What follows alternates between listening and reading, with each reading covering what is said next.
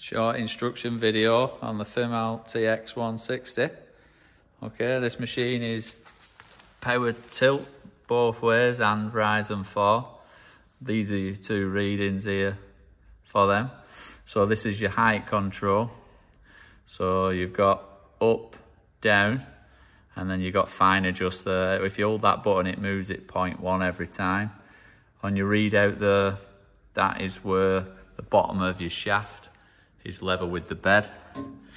So if you want to get it level with maybe your cutter block, get your cutter block level with the bed, and then you just hold F and clear, and it zeros from there.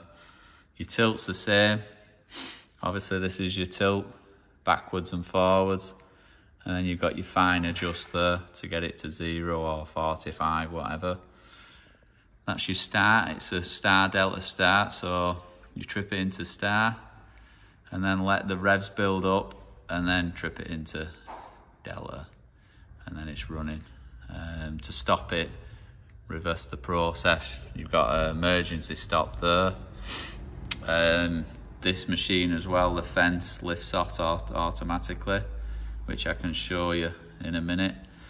You've got your speeds there for your belt inside. So if I look inside,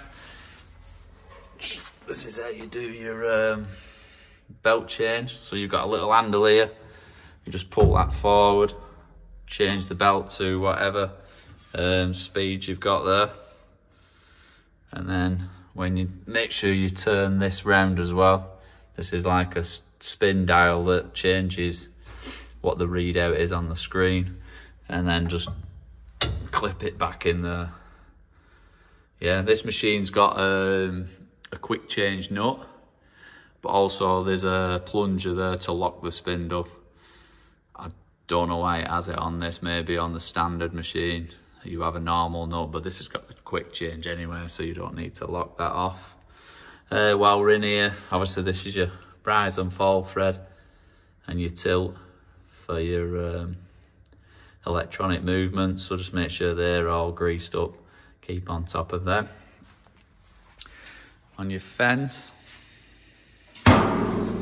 you've got two readouts. That readout there is for your in-feed fence that's adjustable in and out, and this one here is for the complete fence. So if you see at the moment it's at 65mm, so that's from the center of the shaft to the fence plate. So if I put a block on there that was 100mm, yeah, I'd wind this to 50, okay? Alright. 50, and then you just got your lock handle there. That's your lock handle, so just bring it forward to lock, push it back to unlock. That also locks your in-feed fence as well.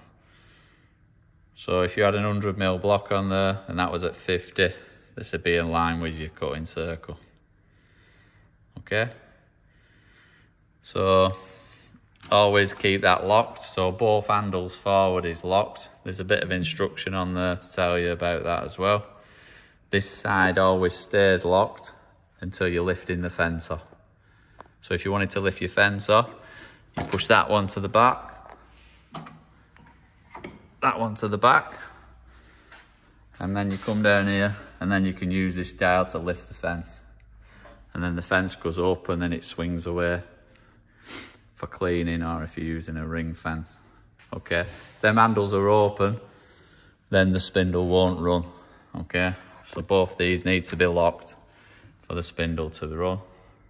You've also got a slide plate here to get it nice and close to your cutter. So to do that, just turn it straight, push it to the desired size, and then click it off. If you want to get even closer, there's another plate in the back which can come out. Your quick nut there. If you look on the nut, you see there's two grub screws on this, one at the front, one at the back. You need to be tightening and undoing the one with the little Y symbol. So all you do is put your cutter block on, put your collars on to suit, tighten it by hand, and then you just nip it up with your Allen key. You've got an overhead guard there, that's quite easy to, self-explanatory. That's your mechanism for your quick release. And that's about it. Your power feeder obviously clips into that socket down there. It's got a wire on it ready. And that's your FIMAL TX160.